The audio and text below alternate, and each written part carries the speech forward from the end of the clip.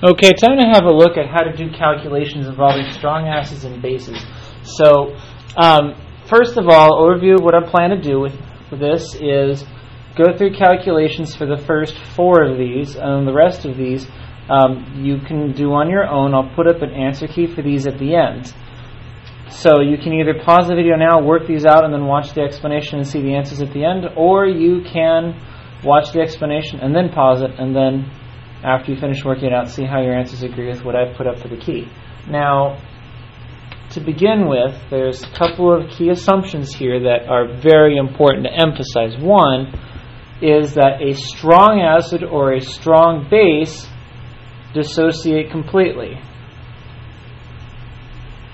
Dissociates completely.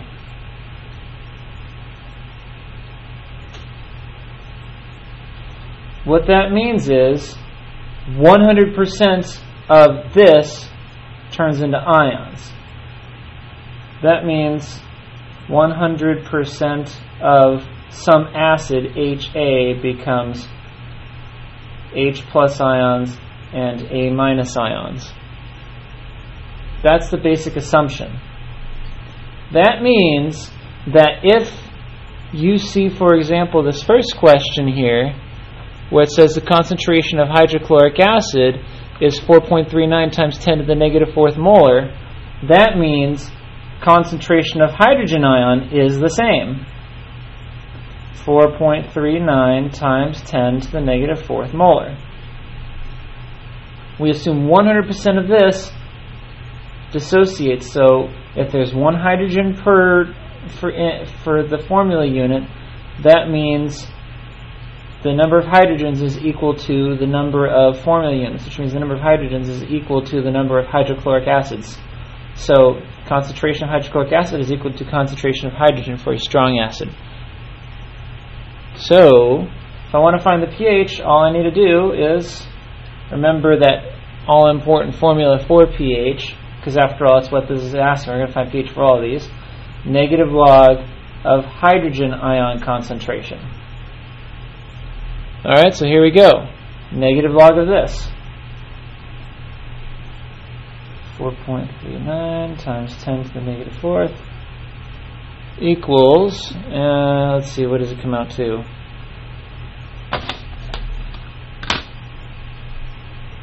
Do it on here just for the sake of clarity. Negative log 4.39 times 10 to the negative 4th. And let's see, we started with 3 sig figs. We didn't do any subtraction or anything, so we'll just use say number sig figs, 3 sig figs, 3.36.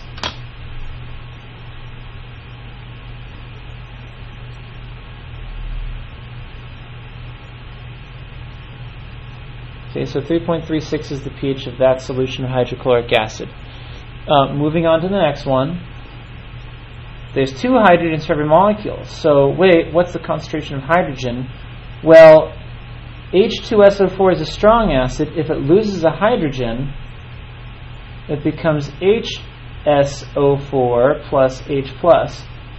And this is a weak acid, so we're going to ignore any hydrogens released by this and pay only attention to the first hydrogen to come off, which means we're still going to assume hydrogen ion concentration is equal to the concentration of the acid. In this case, it's 5.1 times 10 to the negative 9th molar, which means we can just take negative log of 5.1 times 10 to the negative 9th, and that gives the pH, which is equal to, let's have a look on the calculator.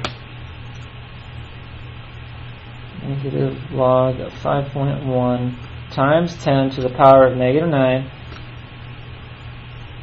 pH of 8.3. Right, 2 sig figs, we'll say 2 sig figs here also.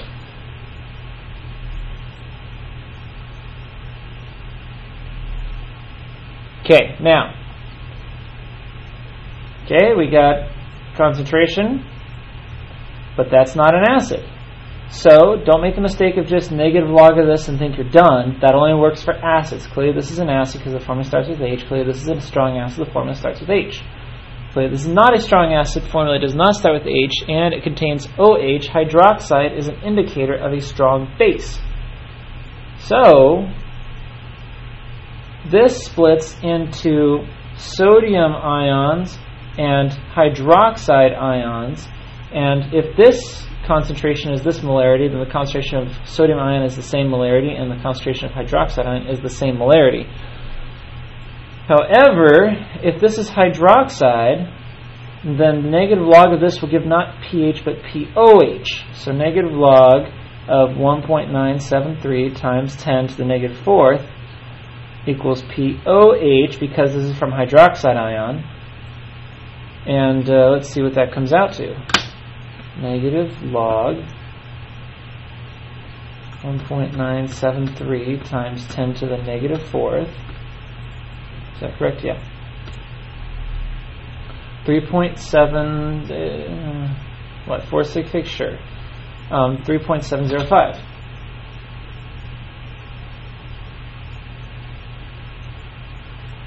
Okay, but it's not asking for pOH, it's asking for the pH. So I want to find the pH for this sodium hydroxide solution. Well, fortunately, I know, and hopefully you do too, that pH plus pOH equals 14. That means if I want to find pH, just subtract 14, pOH from both sides. pH equals 14 minus pOH. So that's what we'll do.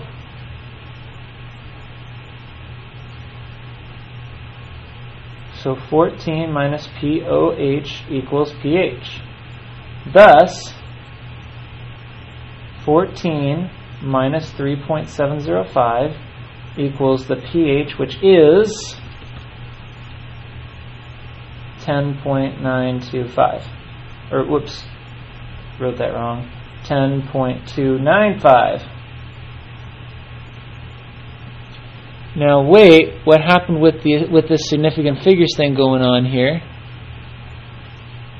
There's 4 significant figures in the original number, and now there's 5 significant figures in the answer. Well, it comes out to the significant figure rounding rules depend on what you did last. And here, the last thing I did was subtract. And subtraction rules are that I have to count decimal places, and the one with the least decimal places is it. Now, this is assumed to have infinite decimal places. And this goes out to the 3 decimal places past the decimal, so 3 decimal places out, so the thousandths place. This also goes out to the thousandths place. Therefore, my answer needs to go out to the thousandths place. So that's why. If the concentration went out to the thousandths place, so is my final answer. So the pH is 10.295. Okay, now, this one, it gets a little trickier. Still the same as before. If I take negative log of this, I'm going to get hydroxide ion concentration. I'm going to have to take the pOH and convert it to pH. But, notice, this is a little different. That is, when it dissociates in water, you're going to get 1 calcium ion, and you're also going to get 2 hydroxides. That means your hydroxide concentration is twice as much as this. This gives you the concentration of the molecule, but your hydroxide is twice as much. There's 2 hydroxides in every molecule. So really, concentration of hydroxide is 5.53 times 10 to the negative 8 times 2. So 2 times 5.53 times 10 to the negative 8 is that. And change that over to scientific notation to see what that really is. Alright, 1.106 times 10 to the negative 7th. 1.106 times 10 to the negative 7th molar hydroxide. Now, the negative log of that will give me the pOH. So negative log of 1.106 times 10 to the negative 7th equals pOH, which is equal to, let's see what we got.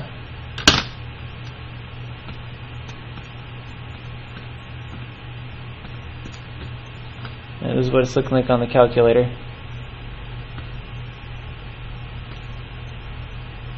6.96. Let's round for sig figs here. At this point, we're still counting sig figs. No addition or subtraction has happened, so we'll call it 3 sig figs. We'll call it 6.96.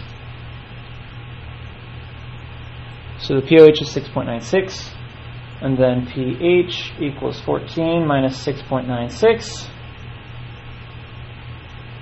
which means the pH is equal to, let's show you what that looks like here. That's what it looks like in the calculator. 14 minus 6.96 is 7.04.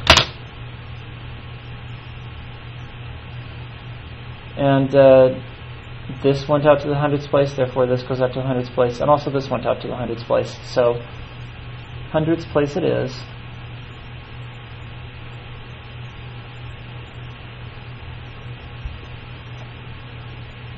Alright, and that takes care of that little bit. Okay, so just be careful as you do these.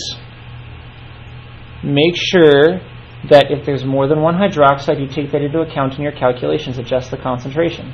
In this case, there's 2 hydroxides times the concentration by 2. In any case where it's a base, you need to realize you're calculating pOH, so make sure you convert your pOH to pH. In the cases where it's an acid, all the strong acids we give you are 1 hydrogen, and you don't need to adjust the concentrations ever. So, that being said, here are the others. Let's see if they'll all fit on camera with this level of zoom. Yes, they will. So there's the others not yet covered. Now is a good time to pause this video and work these out. And in a moment, I will put up the answer key.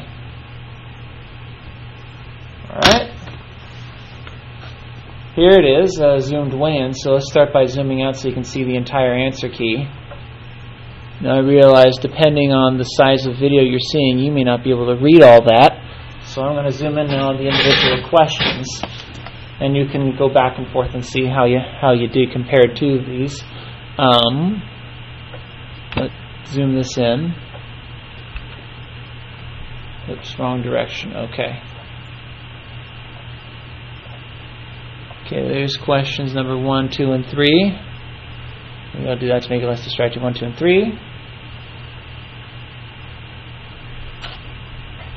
4, 5, and 6.